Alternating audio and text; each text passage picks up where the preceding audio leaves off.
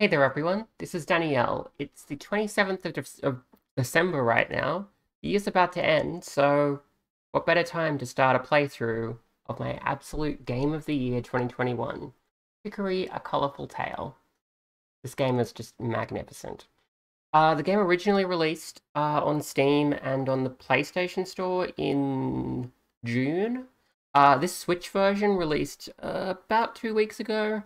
I have not played it yet, apart from just a little bit of experimentation, just to see how it works. We're going to play through the Switch version, partly so I can see how good the Switch version is, and just partly because I find that pretty easy to record. And we're going to play it the whole game. We're going to try to 100% it, and we're going to just do everything and have a great time. First, the bad news. This game does not work with a mouse. I think that's just a problem with the Switch itself. Like, Nintendo just didn't give it the ability to work with mice. I had the same problem with Donut County here, which is another fantastic indie game that ideally I think should be played with a mouse, and you can't play the Switch version with a mouse. It just doesn't work. The good news, you can play, if your Switch is undocked, you can use the touch screen to draw stuff on the screen. Very nice. Using like a stylus or just your finger, but a stylus would probably do a better job. You can also use motion controls to draw on the screen, moving your Joy-Con around. So basically, it's got the same pointer controls as this game.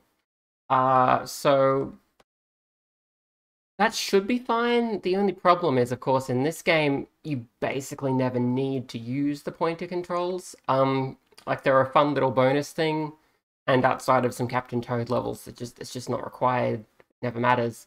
Whereas in Chicory, you really do need to be able to paint the screen very precisely all over the place for the whole game.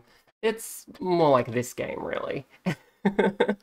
So we'll see how this goes. I would love to play with the touchscreen, but you can't record a Switch game while you're undocked, because then there's no video output to be captured. So we're going to be playing it with it in the dock. Once we get a bit into the game, I will show you how the touchscreen works. I'll just use my webcam for that. But for the most part, we're going to be playing with captured video, which means using these. Let's head on in.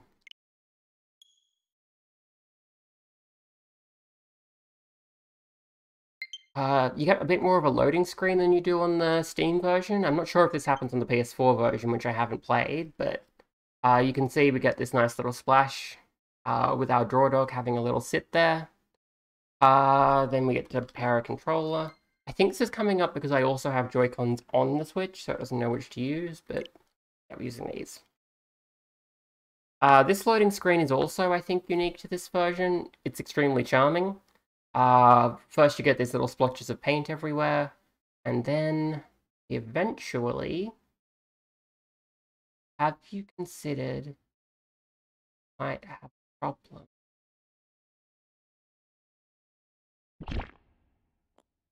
It shows a different message every time it loads, and they're all like exploring different possibilities, and like there's supportive and positive messages about like mental illness and stuff like that, and it's great. So this version, it's wanting to calibrate my Joy-Con just so I can point it to the right spot on the screen. Not too complicated. You just press the X button to reset it to the middle whenever you want. It's not too hard. There we go. And now we get a title screen. We're going to go into the options first. I'm just going to talk about them for a little bit. Partly to show what's new on the Switch version, partly just to let you know which options I will be using in this playthrough. We're going to be playing in English, because I can't read any other languages. Not too complicated. The touch and motion controls we set to right-handed. You can change that if you are left-handed. Unlike a certain other game that I played recently on this channel and was very frustrated by, which does not have this option. You can switch off motion control if you don't want to use it. You can adjust the sensitivity. Some things in the game do require you to hold a button. If you switch it to this, then you just tap the button and it toggles, which is really nice if you have problems like holding down buttons with your hands, basically. We did that when I was playing the game with Natalie. She's got like dyspraxia going on. It was great. You can control the cursor using one of the analog sticks. You can pick which one. You can also switch which one will be used during play by clicking the left stick if you turn this on. This version of the game has HD rumble. Basically, depending on what surface you're painting, you get different rumble effects. So I'm going to see how that goes. Unfortunately, I can't demonstrate it to you because it's a rumble feature, and yeah, I can't record that. But I will talk about it and let you know, like, whether I notice anything especially nice about it, I suppose. Normal stuff, dead zones and cursor speed. You can remap all the buttons if you so desire. A lot of these are question marks because we haven't gone far enough into the game to know what they do yet.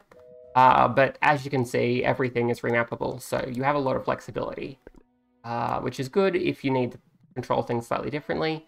Graphics, you've got the eye strain helper. I'm probably going to leave this one off.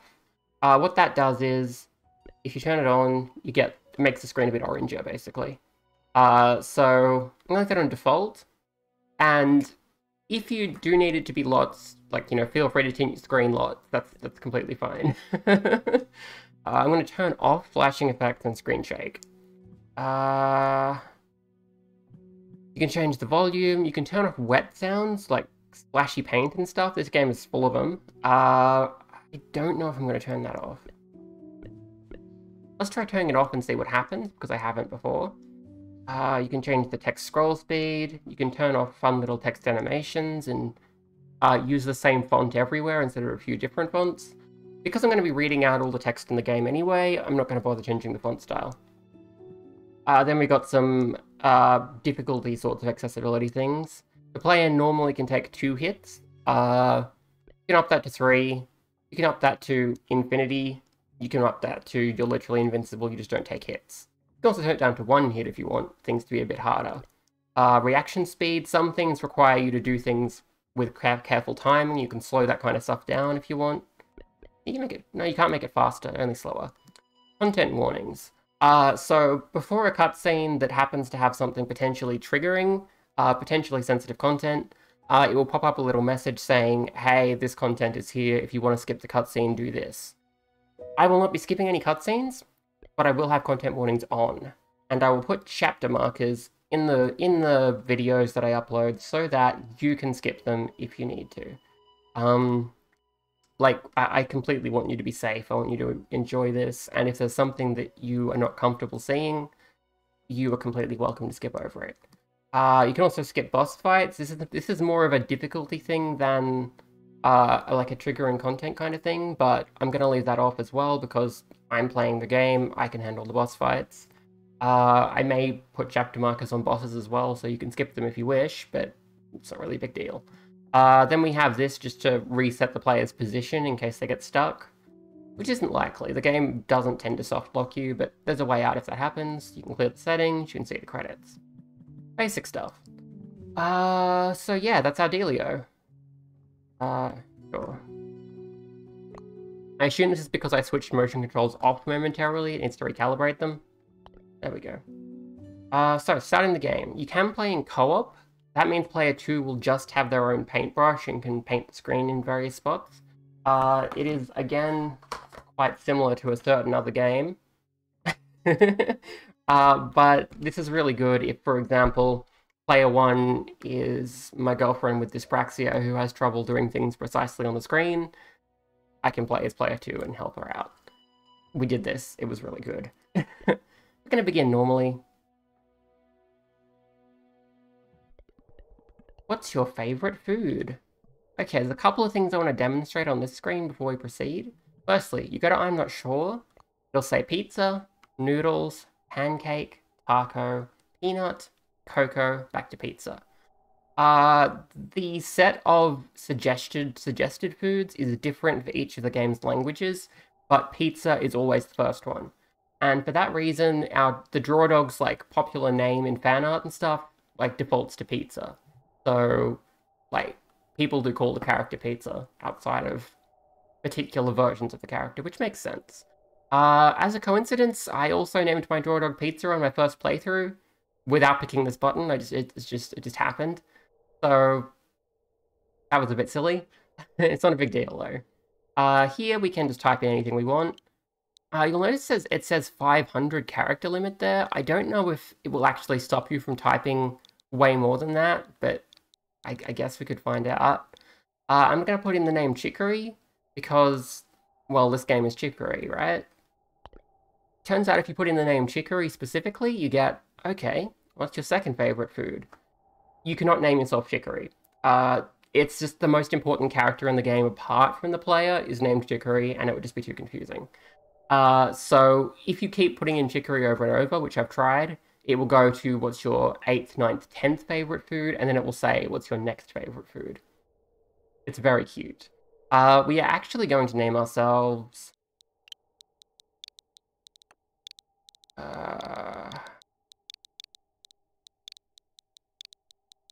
Tangerine.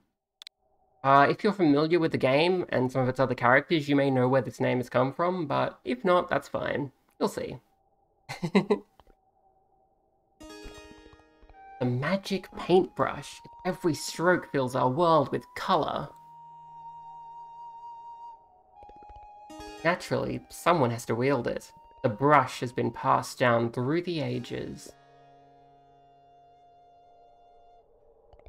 But the current wielder, Chicory, she's so cool! A total genius! The world's never looked better thanks to her. And that's why it's up to me. Keep her tower clean.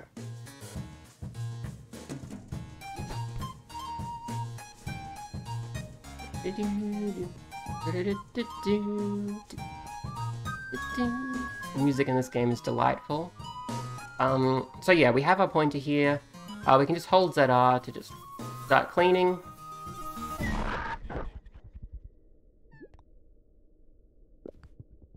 Huh?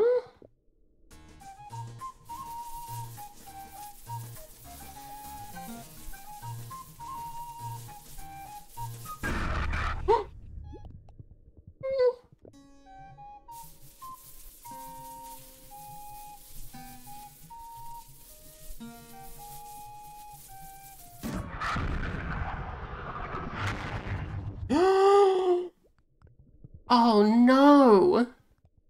All of Chicory's colors!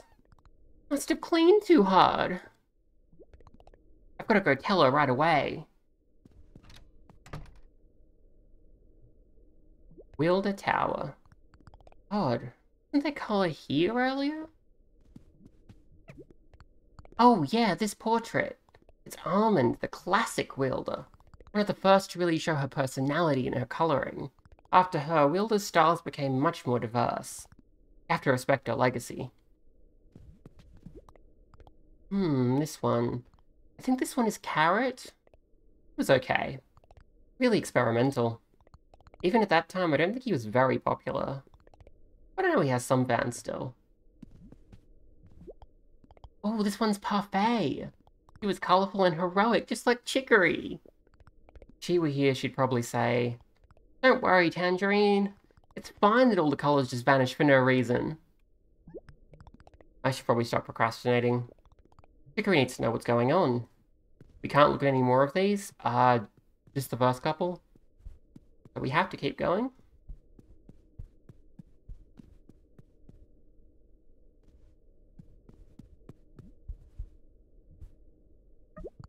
Chicory! Sure she's here, but it's locked. Everyone must be panicking. And she left her brush just lying there. What should I do?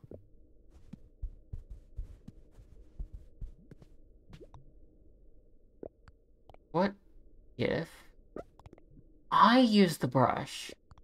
Just like she would. Sure, she'd appreciate the help. Maybe... at least for a bit. No way, that sounds dangerous. Then again... no.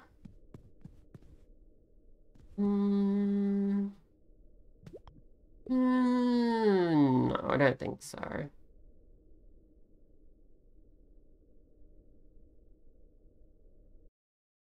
The end. That was Chicory, A Colourful Tale, my favourite game of the year. Thank you for watching, I hope you enjoyed. This is not the real ending. This is a fake out. I'm going to interrupt it before it goes too far because it does spoil some stuff about the plot later on. Not really the plot, but it spoils some of the like stuff in the game, seeing all the credits, because these are the full credits. We're just going to save and quit the title. And then we're going to continue. So yeah, if you say no to taking the brush 3 times, the game ends. I think that's the only non-standard game over. I could be wrong though. Take it! You got the brush!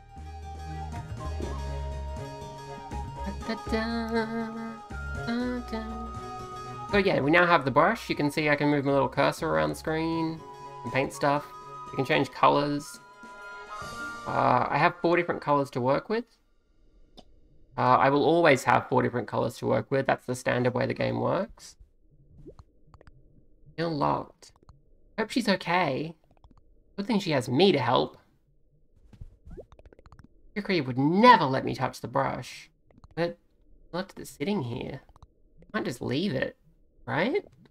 I'll just have to do my best, and I can give it back to her. No big deal. I hope. Okay, so we can't talk to Chicory just yet. We're gonna go outside.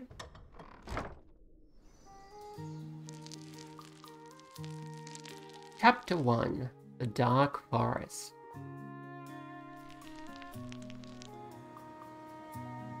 Luncheon. You can see the text of the word luncheon was in 4 different colours. Those are the 4 colours we're allowed to use in luncheon. Each area of the game has a separate 4-colour palette. There is a way to get 4 more colours eventually, but for the most part you'll be working with those 4 colours.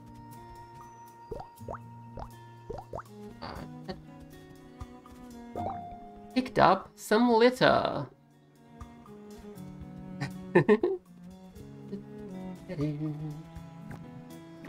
Also, yes, this game's music is delightful. Probably be quiet fairly often so you can hear it.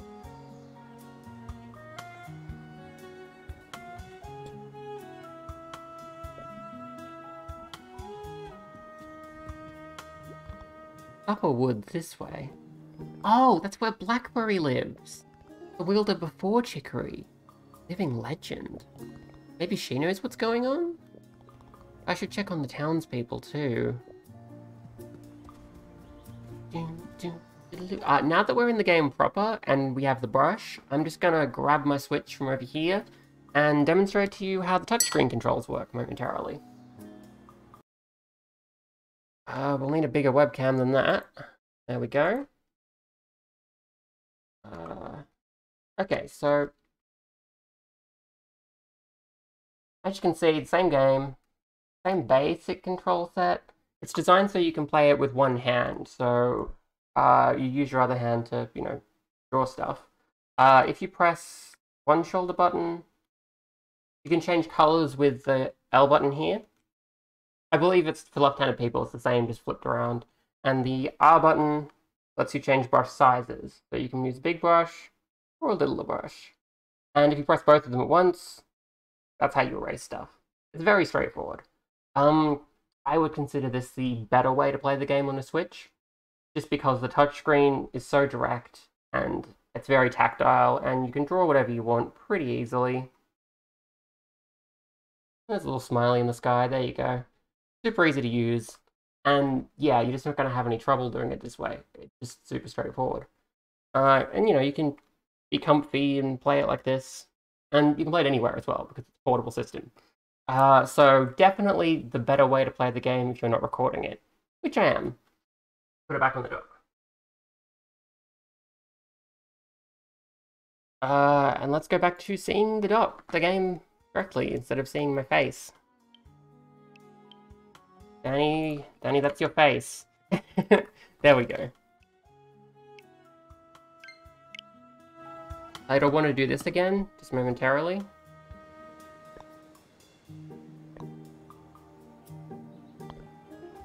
Okay. Okay, so now let's have a bit of a look around and play the game a bit. Tangerine's house? That's where I live.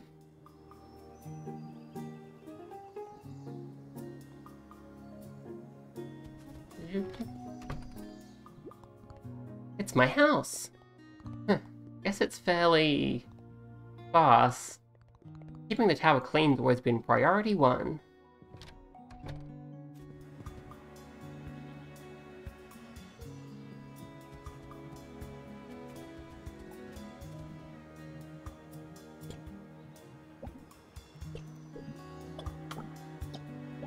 There we go, they look lovely.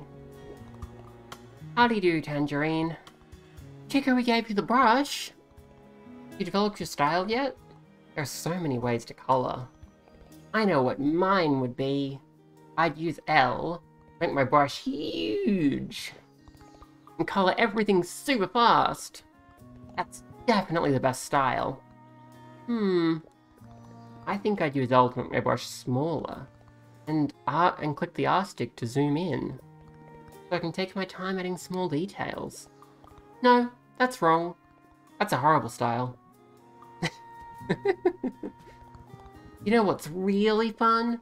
Hold the draw or erase button and keep your brush still. It fills things up super fast. I love it. Depending on how you like to draw, you might want to adjust some of your gameplay options. You can press minus to access the options menu. There you can adjust your cursor speed, make it so you have to hold down the paint button. We didn't know the brush was passing on. Yeah, we didn't think it would be to you.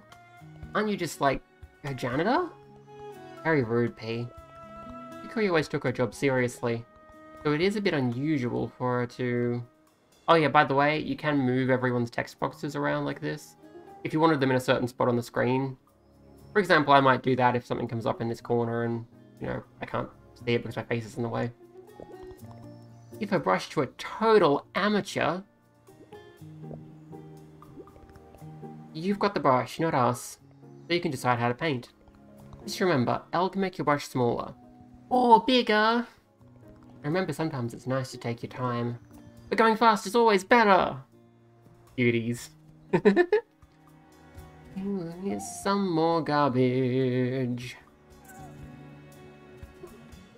Hello, what's happening here? A kitty! Lost kid. You found a lost kid. You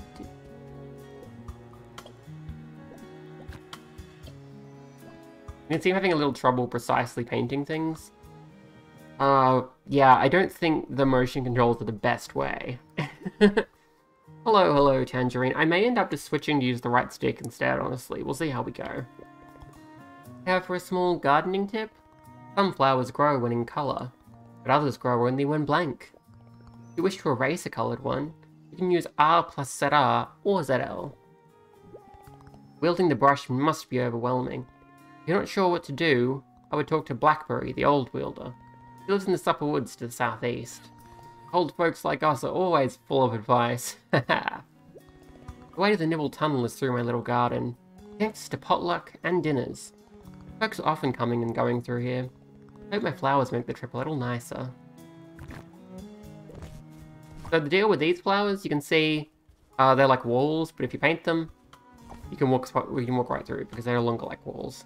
So yeah, you can just fiddle with the obstacles and make your way around. A gift? You got pocket jacket. Yeah, I'll wear that. There we go. There are a lot of clothing pieces in this game. There's over 100 of them. We're probably going to get all of them. We're going to at least try to get all of them. We'll see how we do.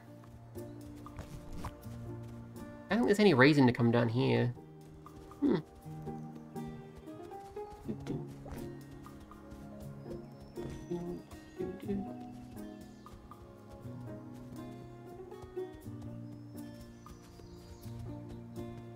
Hey, Macaroon. Oi! My house ain't got colours no more. Fix it! Give me some tough colours. You got it? Tough colours only. And if you didn't already know, you can change colour with R. Chop chop. Okay, let me see. First, we'll give you some tough colors. That looks pretty tough. And there we go, that looks tough. Okay, now, some for your house. I reckon purple's a pretty tough color.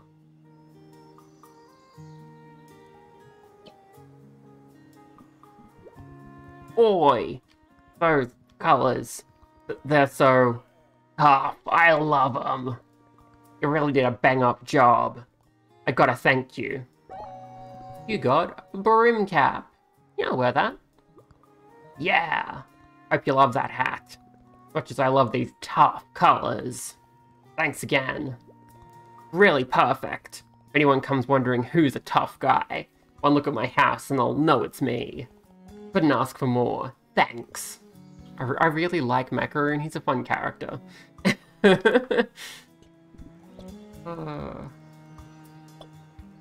Loves these tough colors. Hey, Pumpernickel. Chicory thought you were worthy of the brush. Wielders simply aren't as good as they used to be. Miss the days of Blackberry. Hey! Chicory is an amazing wielder. Well, if you like that sort of thing. Blackberry lives to the southeast in the upper woods. You should go and meet her. Normal for colours to fade out over time. I've never heard of them vanishing like this. Never seen the Wielder's Tower blink before. It is to be expected. You leave the brush in the hands of a novice like Chicory. Blackberry would know what to do. Yeah, Pumpernickel's a bit rude. Macaroon's so cool though.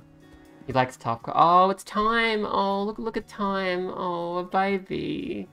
Yeah, I'll give you some nice colours, baby. There we go. That looks great. There we go. Hey, time. You know about drawing with other people? You pause with minus and select begin co-op. Someone else can play with you as an extra brush. Drawing together can be nice. I know it always helps me relax. Sometimes my day's going just fine. Then something tiny sends me into a spiral. This isn't one of those times, though. This time it was the entire world suddenly going black and white. Everything's given me a weird feeling. I'm catching a ride to see someone in Brekkie. Things always feel better with friends. We will be going to Brekkie, but not for a while. We cannot catch a ride the way that time is going to just yet, unfortunately.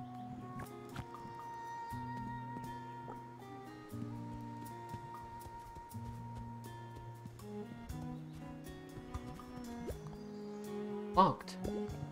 Oh, wait just a second.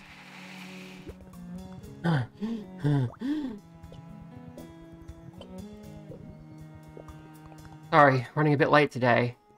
Shoot, I even forgot to get dressed. Better press plus to change clothes. Much better. Okay, come on in. We can press plus and change our clothes as well if we so wish. I'm actually going to go to options and dial down the motion sensitivity a bit. Because I'm having a lot of trouble with the default sensitivity. Let's see if this goes a little bit better.